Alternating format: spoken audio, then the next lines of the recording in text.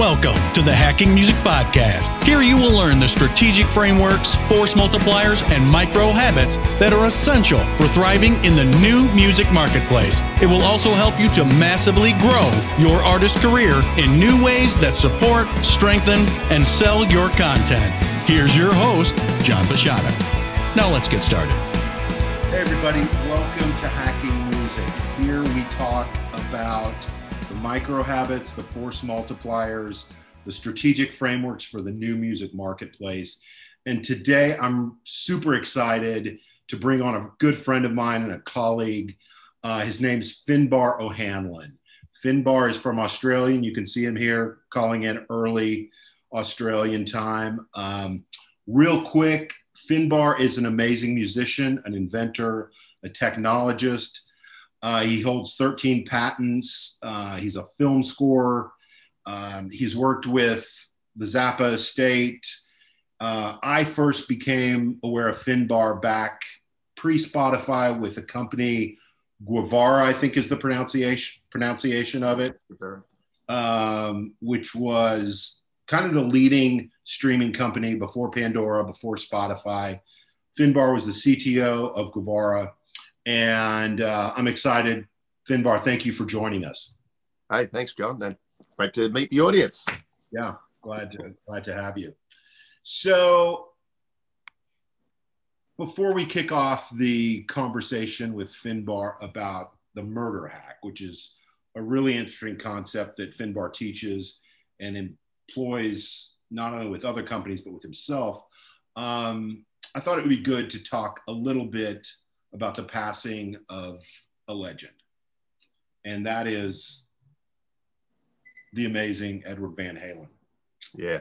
So, Finn, you want to kind of talk a little bit about your time spent with Edward? And with Ed and Alex, yeah, well, it's, boy, I was, obviously, when I was a young kid, just probably like a lot of the audience here, he inspired me, hearing that first Van Halen album, and it wasn't groundbreaking. It was transformational. And it was like, I can't remember how old I was. It was probably like 9 or 10. And I just started learning the guitar, and that was it. From there till I was 18 when I started becoming a clinician for Jackson and Mesa Boogie. That whole period was 8 years of studying, wagging school, doing nothing, not even playing, just practicing guitar. Mm-hmm. And, it was amazing. So all the stuff I've done in my life, from instructional videos with George Lynch to John Sykes, to all these guys, that legends that I started working with, when I met Ed for the first time, it was actually funny because when I met Ed for the first time, I went to his house, to the back of his house where the studio was. I'd actually already got a platinum record for working with them through Ron Poor and Andrea Gannis and Leo Cohen in New York at Warner's, and they called me in for some strategy. Like some concepts around was for the Best of Both Worlds album. How it had to do something to do with the college market in the US or something. It was something to do with how do they revitalize sales. There was a tour coming up and blah, blah, blah. So, and to be honest, I thought I was just having a convo with them, and it wasn't a proper strategy session. It was just like, yeah, look, if you think like this and you do this and you put this here, maybe this might work. And then couple of years later, I got a call, hey, come up to the office. And anyway, so then I was in Hollywood, and I had a business now, which I've floated on the stock exchange in Australia, called Lineus, which is a digital video technology, which, without getting super technical, it allows video to be personalized for an individual in a second without any rendering. Right. But beside that, I'd actually worked on a music side of this. And I'd actually built a pattern around a blockchain whereby the publishers of every single recording artist can be included in every play. So if a label did a deal with YouTube, it still wouldn't play on the recorded works if the publisher hadn't given a tick. So we went through this thing. So Ed and Alex got involved, and this is the company Lineus. Yeah, but we didn't ever do anything with the music side of it. It was just we're still focusing on video at the moment. But anyway, So I got in contact with the guys, and they were really interested. So I went up to the house, and you know, it was just amazing sitting in their presence and you know, hearing them talk. And, you know, Ed was unbelievable. But the one that really blew my mind was Alex. He was so awesome. Like, just, but yeah, look, it was just great. I couldn't believe it. I'm sitting. Of credit. And the way I look at Van Halen, obviously Eddie and Edward were out front, being the pioneers, but Alex was kind of the behind the scenes operations, the decision maker guy. Is that a fair summary? Very much so. He was really, I wouldn't say running the band, but he was really sort of, he was the wing that Edward would sit under, you know what I mean? And the brother connection obviously was just amazing. But so, you know, Alex, I don't know. It's very hard to explain because I was Ed, and Ed is Ed, and so there's no taking away from him. But it was just like, imagine something going on top of that I didn't expect. And so that's what Alex was. He was super friendly, super nice. Organized meetings with me and his management company, and you know, he was the one that organized my family and friends passes for the shows, all of that sort of stuff. He was just an awesome guy. I have a lot of respect for him as well as Ed, you know. Yeah. So what was your observation of Ed and Alex in the time you spent with them? I mean, obviously Eddie is an innovator, a legend, and changed musical history with Van Halen.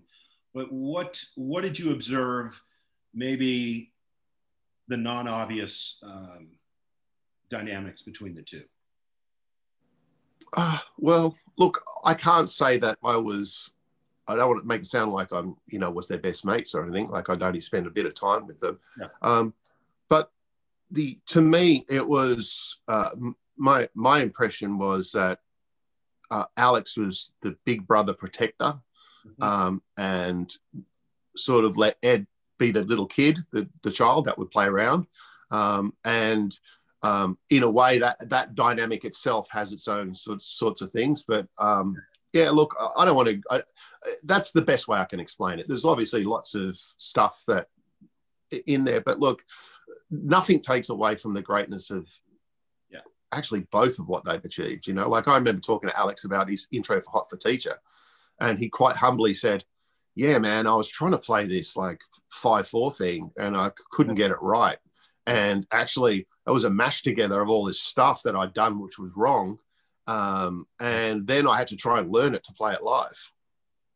Because my question with him, because I'm I think visually, I think pattern based. And I was like, hey, Al, you know, when you played that intro for Hot for Teacher, I've always got a question I've never heard ever asked. I said, did you try and mimic the sound of Harley's idling?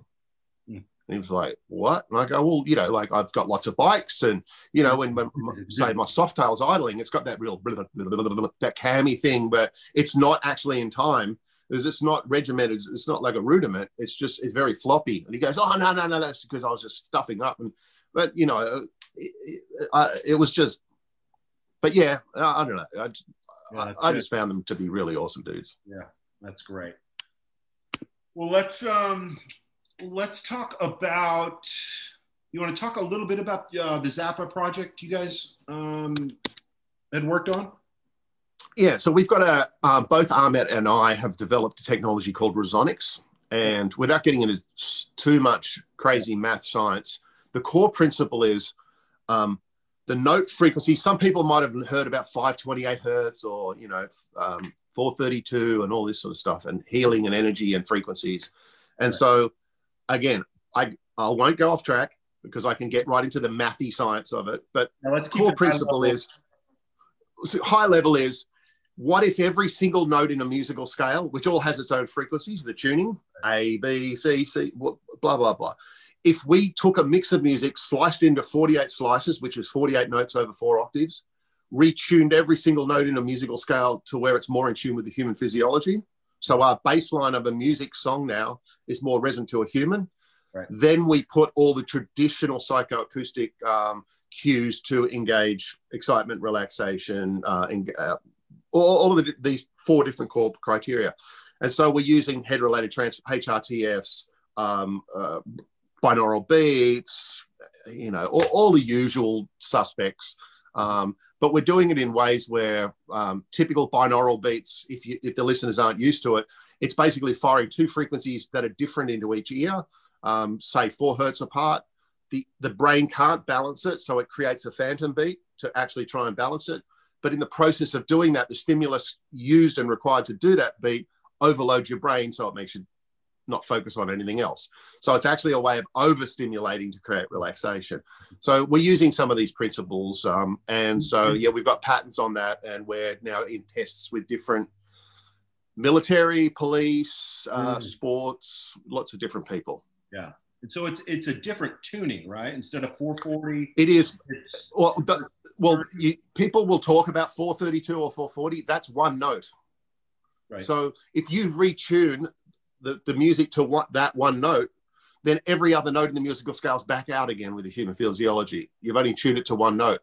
Okay. We're slicing it apart and retuning every single note in the scale. And then we're using a fast Fourier transform to make sure the phase doesn't get out when we push it back together. So it's quite complicated. But. Interesting. That's great. And how long have you been working on that with? About 2 years. Yeah, that's great. So you've got your hands in a lot of different pies. You've got a guitar record coming out. You consult with boards and companies on thinking techniques. Performance thinking. Yeah. Good. So let's talk about this idea of a murder wall hack. Yeah. Break this down for like a 20-year-old artist. Help them understand what you mean when you talk about a murder wall and how that helps them think about the career building. Okay, so this is very, very simply, watch any detective show. Watch CSI Miami, one of those things, any real true crime show. Yeah. You'll often see a big giant board where the detectives are looking, and in the center, or there's a bunch of different suspects at the top, and there's bits of wool, and there's all these different pieces of paper on the board, and they're all showing a connection, and it leads back to the evil genius, or it's and so in a murder, that's called a murder wall, and it's where you stick all the pieces of evidence and where you join the dots with pieces of wool, and you might see little bobby pins and then a little bit of wool that goes between it.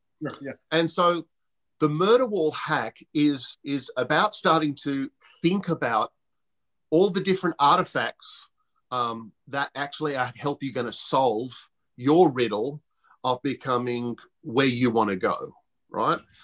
So it's using the methodologies that detectives use to go and solve a crime, gotcha, but trying to solve the all this different conundrum of I'm trying to go there, but I've got all this stuff in my periphery. Yeah. And how do I organize it? Yeah. How do I actually find something new when everyone says release your record and put it on Spotify? Yeah. Is that so? You're not assuming you know the answer. You're looking at this as a problem solution. So that is an unbelievably amazing question, right? And I'll tell you why. Most people go, this is what I'm going to do. And they go and Google and they go and find out stuff and they go, that's what I'm going to do. And then they go and ask someone, is that what I should do? Right. And then the other person goes, oh, no, you should do this. And then they go, oh, okay, cool. And then they go to their other mate, what should I do? And they go, oh, you should do this. Don't listen to that. And what you end up doing is being so confused by so much stuff. And all you've got is everyone's opinion, including your own. And that is akin to a murder, someone being murdered on the floor, and you going, based on my 20 years experience, I know it was John's down the road. And then you go to your friend, and your friend goes, oh, no, I reckon it's that ice guy up the road. Right. And you ask, and you go on, and you just get confused. Yeah. And so what happens is when you actually learn the murder wall hack, you start to go through a process whereby the evidence will start to come together. And just like a jigsaw puzzle, you're finding pieces of the jigsaw puzzle. Mm-hmm. And once you start putting together, the picture appears. Gotcha. It reveals itself rather than you going, oh, I'm going to try and listen to 15 people. I'll follow one. Then, oh, it didn't work. And it's all because of you. And this is a smarter way. It's the blind leading the naked. Everybody has an opinion and everybody's wrong for the most part. Yeah. yeah, it's very hard. It's a way to also validate ideas if you're coming up with ideas for innovation. If you don't run through a process, this is a process whereby it will reveal to you what's working and what's not, or what you think what's right. And here's the thing, it might just validate what you think in the first place, but it might not. But at least by going through it, it's a hardening process. It's a process of validation and it might uncover things. Like you go watching a detective show and you're going, oh, it's that guy. Yeah, remember, it's definitely that guy. He's got the fingerprints on the glove, blah, blah, blah. Then through the TV show, you realize it wasn't that guy. It was this guy. Yeah. That's like the paths of your music career, right? If you're not collecting the evidence, if you don't know where to look, you don't know how to assemble it, then you're going to have all these different processes and tools and information and channels, and you're really just like the salmon swimming up the stream. You're not applying smart intelligence to it. And having a murder wall is something you can look at it instantly in the middle of the night and go, actually, and it invokes the thought process because you're seeing patterns in the actual evidence. Yeah. Does that make sense? Yeah, it makes total sense. So this is a tool you use to avoid the noise of the music marketplace. Yeah, well, it's a way to validate. Okay. Because if you don't validate, you've just got bits of stuff. It's like dust. Yeah. Information's like dust, and you can go and grab a whole heap of it and go push it that way. It might work, but why not have every ounce of dust aligned with your direction that you know is hardened or rooted in evidence? Yeah, that's great. So how does this work? You talk about an internal murder wall and an external.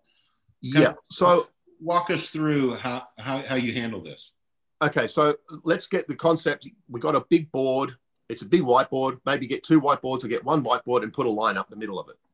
Okay. Now, at the center of that whiteboard, on one section, you want to call it the internal murder wall. And you want that to be about you, the musician, the artist. So you go in the center. And on the second part of the board, or the second section of the board, is the external. And that is the fan. Okay. That is the person who's going to buy your content. Not just stream it, buy it. Right? Okay. Someone who's going to give you value in value exchange. So one side is the artist, you. One side is you. One side is the fan or the audience. The fan, right. So let's go to you. Okay. In you, what you then do is you get a bunch of sticky notes. You can have different colors if you want. So you might have band members in yellow, and you'll write down, so your sticky note. So you might have one color, which is your band members, right? Or it could be your manager and your label and your publisher. Okay. But then around that, it's the might get a different color or might get the same color. Then you want to collect as many people as you know in sticky notes. John from catering, who when I'm the guy who runs the rehearsal room, blah blah blah blah, and you want to get all these things on notes. Then you want it, once you've got these notes, you want to start organizing them.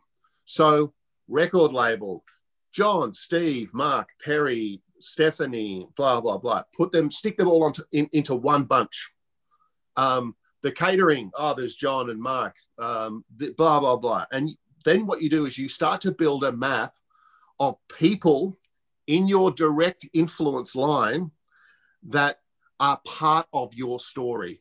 Okay. Like people that can talk about your vision, these are people that you start to build an ecosystem, like a universe of people around you, right? And these are like the different pieces of evidence. Relationships, people you work with, your allies. Yeah. And so then all of that on the murder wall goes into a quadrant called people. Okay. These are people, right? Then on another quadrant of the murder wall, it's what you've got to do is this is the hardest one of all to do in any sense.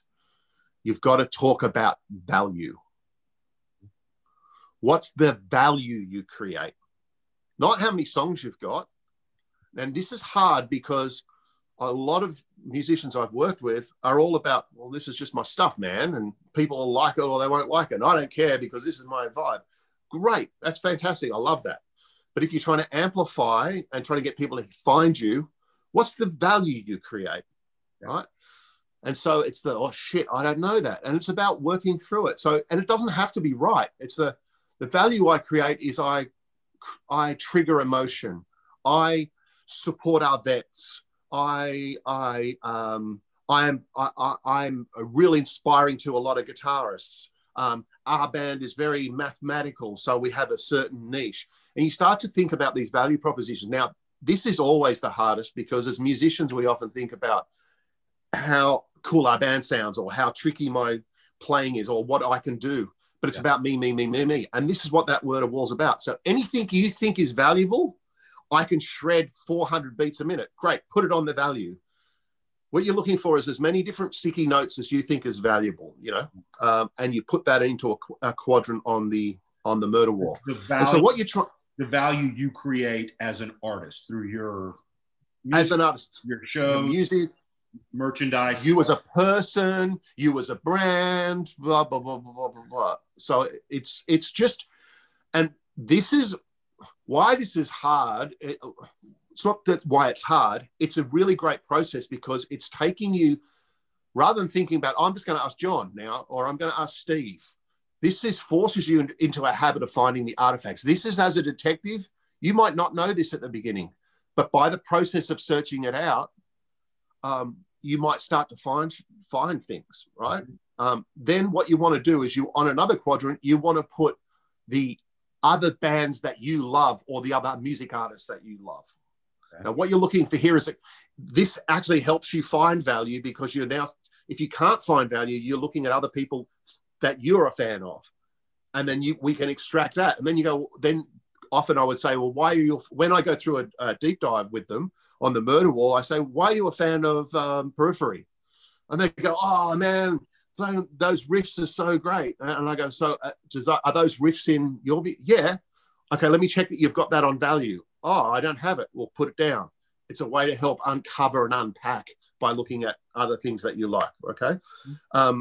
Then it's the last part is the channels is the last quadrant, the channels that you think you can use to get your career amplified. It might be Spotify or streaming services, magazines, whatever. You start to put it down and it's hard. Like you watch a detective show, watch the first 48. Sure. They don't have a word of wall filled out right at the beginning. They might have 4 things. And as they start thinking, more come up. So it's not about having it together. So the important. Let me just repeat those 4 back to you. You said quadrant 1 was relationships, people, right? Yeah. Quadrant 2 was the value you create as an artist. Yeah. Quadrant 3 is kind of comparable artists, complementary artists, right? Artists that you're a fan of, yeah. Okay, fan of, comps. And then the 4th quadrant is channels for connecting to an audience. Yeah. Is that right? Okay. Yeah. Okay. Now this is where the synthesis comes together. This is where it's friggin' cool. And what you do is you go, next exercise, you take put you on a sticky note, pull a sticky note out of each quadrant, right? Put it together and write a story. Okay, so John, who makes my sandwiches, Periphery, great hook lines as the value, and so the Periphery is the band, the relationships is John at the fish and chip shop. I've sort of lost my train of thought, but anyway. But so what you do is that you start to, sorry. And then through Spotify. Okay. So then what you do is you've got to start writing these stories and you insert the artifacts in the story and it teaches you. So first off, then you might go, as an artist, if you like Periphery, there's your first sticky note. If you like Periphery, right, as an artist, right, and you're on Spotify and you're looking for something that sounds like Periphery, we are the next evolution, right? We can resonate from the highest hardcore tech metal guitarist to John in the fish and chip shop. There's your story of John in the fish and chip shop, right? And so you start writing these little stories. And what happens is you start to thread evidence into your narrative. Okay. You take them off and you put them in a different order, or you grab 4 different things. And by doing this, you're creating what's called user stories. Mm-hmm. And by doing it, you think about yourself so much differently than what you did before. Gotcha. So does that make sense? It does. Let me ask about story. When you say you write a story, you pull one sticky note off each quadrant. Yeah. Walk me through that. What does that look like when you're writing a story? Is that a so it's a very short little story. This is a test. It's not the final answer. This is a process. Okay, it's a process of using evidence to come up with a theory. Okay, and these stories aren't anything you would ever use. It's a process of looking at evidence on a wall and seeing the connections. Okay. So what you're trying to do now is you're trying to, when you look at first 48 and you see a little bits of wall between the evidence, you're doing that in your mind. Mm-hmm. And right. Why is this important? Because right now I can have a company who's a law firm trying to move into some sort of different segment. I can on the fly ask a couple of questions and thread together pretty much a validated, constructed, innovative idea for them, which I can prove by evidence without going through a long process. And you become very quick. You become like a gymnast at seeing evidence right. and threading it together. Now, the difference between you having an opinion, oh, I should go on Spotify and launch my album, versus an opinion which has got evidence threads in it, mm-hmm. the chance of success is way, way greater. Right. Gotcha. Does that make sense? Yeah, it does. Yeah. It's sort of might be hard to explain on this simple thing, but it's just a matter of having trust. And people always want the answer. Oh, I just want the answer now. Oh, this is going to tell me the answer. No, what it does is it teaches you to look for evidence, mm-hmm. and it teaches you ways to put it together like a jigsaw. You're putting the pieces together, swap it round. Mm-hmm. Now, the next murder wall, this is the one you practice on, which is you. The next one is really important. This is the fan.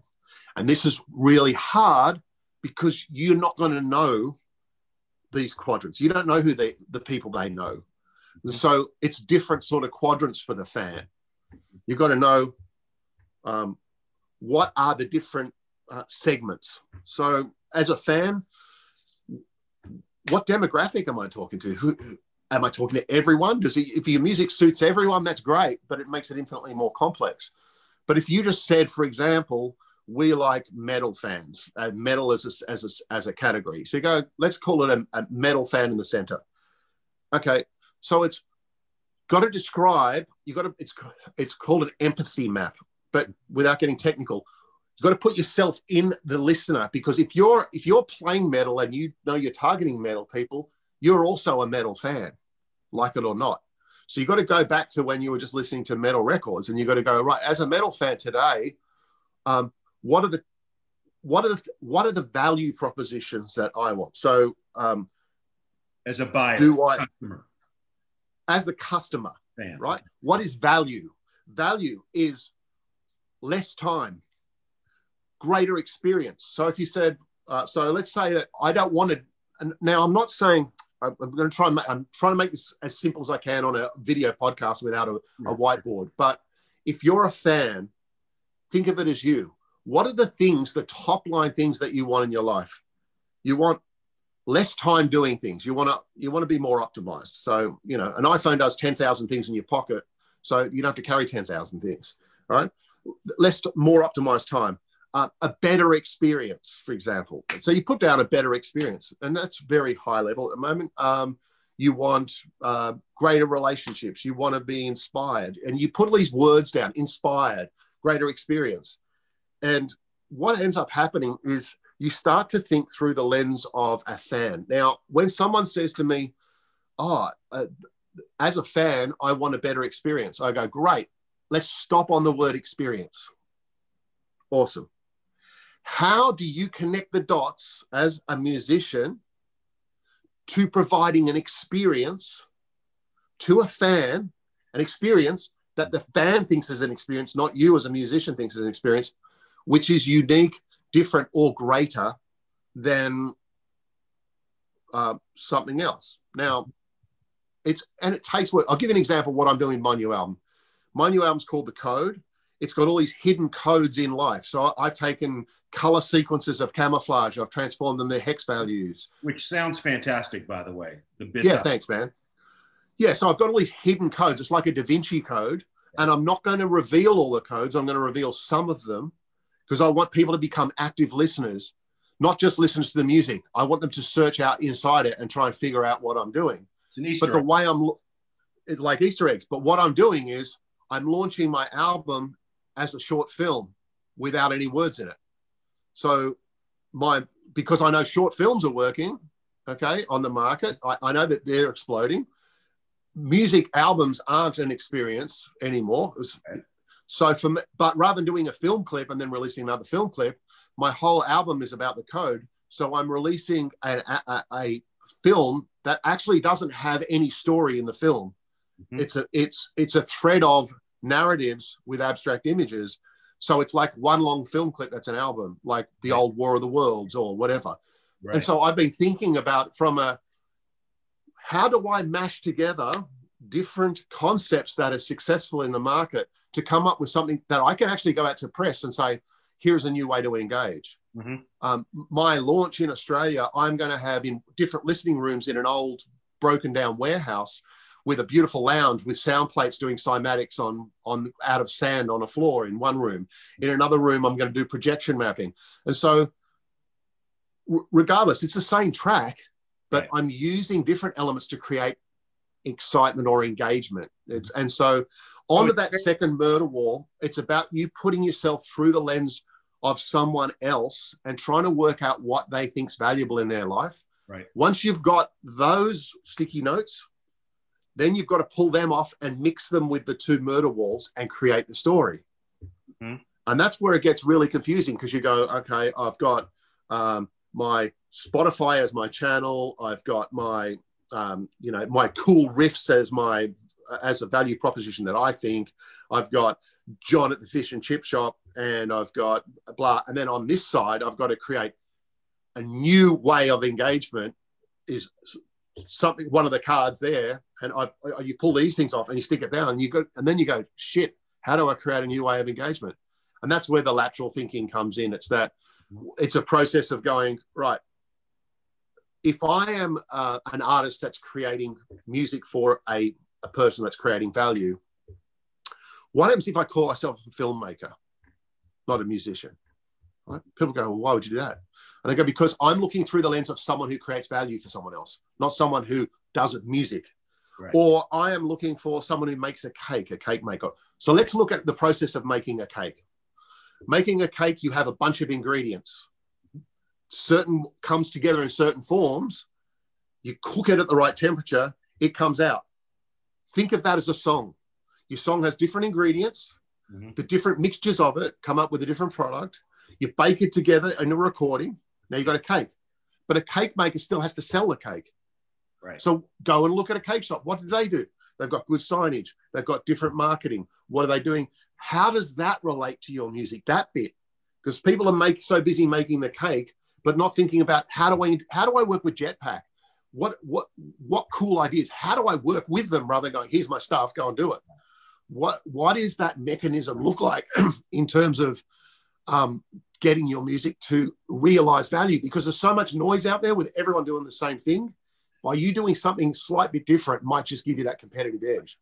Yeah. Plus, it's an interesting story that's like, I may not even be a guitar fan, but that's really interesting. So Finbars created this recording, and now he's messaging it and packaging it, not as a silver disc, not as a stream, not as a download. You're packaging it as a 30-minute film.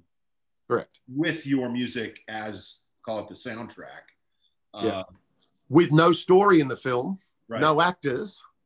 That's interesting. And so people are like, so what's that? And I go, it is a process to learn how to active listen. Then so what I've now got is I've got people who like visuals. I've got people who like Da Vinci Code and trying to figure out puzzles. Right. I've got music fans. I've got a beautiful narrative I can go to press and media about that's completely unique. Right. Exactly. Yeah. So, and this is what I'm talking about. And so when you say to an artist, think of yourself as making a cake and the whole process of someone eating that cake. Mm-hmm. It's hard for them to do that until you could just start to talk about what I've talked about. Mm-hmm. And it's fascinating. What happens is your mind goes into these lateral things and you start thinking about, hang on, that W.H. Mason truck in New York that's got all the small cold cuts in it is actually a moving billboard. You know, and you start to think about these just different concepts. But artists spend so much time on their music, and the music is a part of the cake. Correct. Yeah. Right. The murder wall helps you put it up. It's the and fun helps part. you. It's so cool. It's so freaking cool. It's actually. I know people are going, oh man, that's all crazy business stuff. I don't want to know about business stuff. And you go, no, man, this is patterns. It's like, you know, if I do a piece, if I do camouflage in hex and I've got 3, 4, 7, that becomes my time signature. That people go, oh yeah, but that's not a time signature. I go, no, it's just a pattern of 3, a pattern of 4, a pattern of 7 over a pattern of, you know, it gets exciting once you start unpacking it. It sounds to me, Finn, like in Hacking Music, we have a chapter on the experience economy. Talk a lot about Cirque du Soleil, about how a fan steps into your universe. Yeah, it's a film where great filmmakers don't just have a didactic, one-directional film. They create a story that the audience, the fan, can step into and see themselves in. That's kind of, to me, it sounds like that's what you're doing. It is very much kind of that, except is not just a stream or a silver disc. I mean, it's a different way of experiencing. The music may stay the same. But you're exactly right, John. It's just this process puts actual architecture to that. Yeah. Rather than just hoping that they will step in. Yep. It's actually by design. Sure. You've actually approached it by thinking about it. And, you know, like if an artist is a metal artist or a jazz artist or a funk artist, what's wrong with going, I'm a funk artist, without sacrificing my music, I'm going to bring in the gospel audience by just doing one thing that doesn't change my music, by how I message it. Right. Why not double your audience? Sure. You know, well, how would I do that? Oh, well, if you know, what you're doing is you're talking about 8 hertz being the earth resonant frequency, and what you've got is all your grooves are divisible by 8. You now have a narrative that might touch spiritual people. You know, you can actually start to think, you might not even change your music at all. Right. It's the packaging. Yeah. It's the marketing around what's the story. Why would people want to come and listen rather than here's my track, hopefully you'll listen. Yeah, that's great, Finn. I love it, man. So you are one of the rare guys, and we've known each other for about 5 years and we've worked on some stuff together. You're what I call like a polymath. Like you're an octopus, right? You understand music, you understand technology, you understand strategy, execution, collaboration. Very few people are octopuses like that. They're usually just like, okay, I'm a music guy out here. Check me out. So you approach things in a very musical way, but a very smart way that I think people can learn a lot from kind of how you approach it. You know, you're not living in the world of 1982, you know, trying to be nostalgic and wish that the world was 1982. Yeah. You're in 2020. You're doing great in 2020. It's a pandemic. It's a weird time for everybody.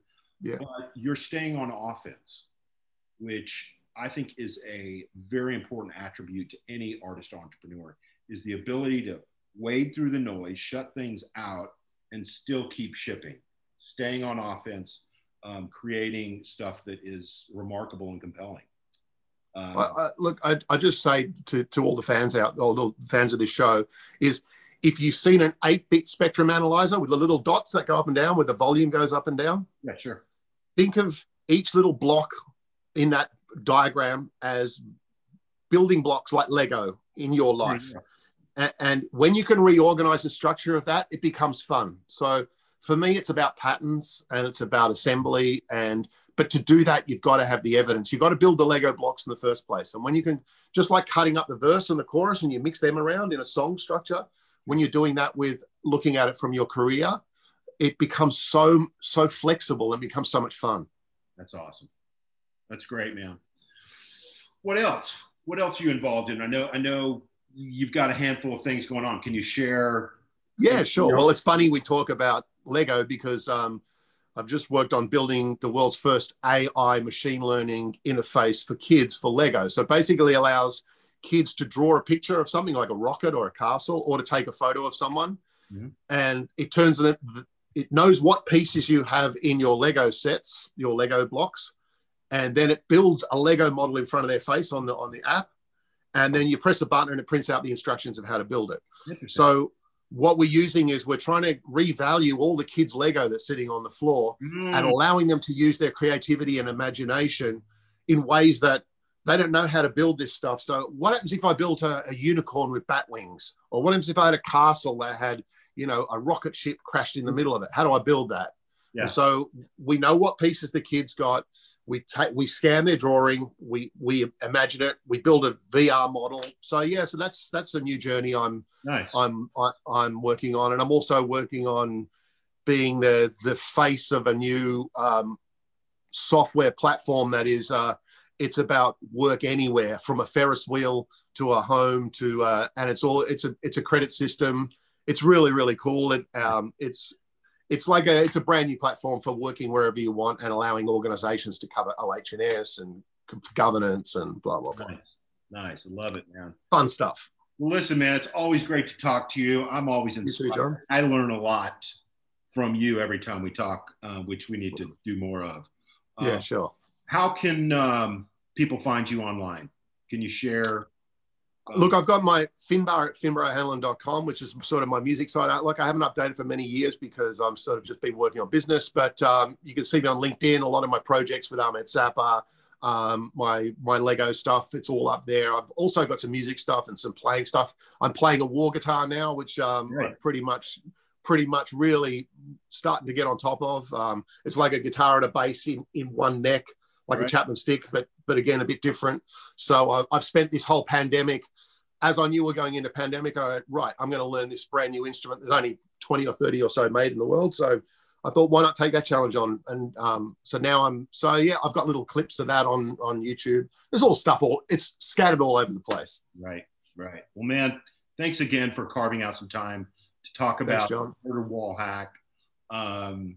Again, thank you so much, Finn. My pleasure. All right, bud. Enjoy, guys. Have fun. Any comments, hit me up, and I'm glad to try and respond wherever I can. Thanks so much, Finn. See you soon. Thanks, buddy. The Hacking Music Podcast is brought to you by Jetpack Artist Ventures. Create what's next.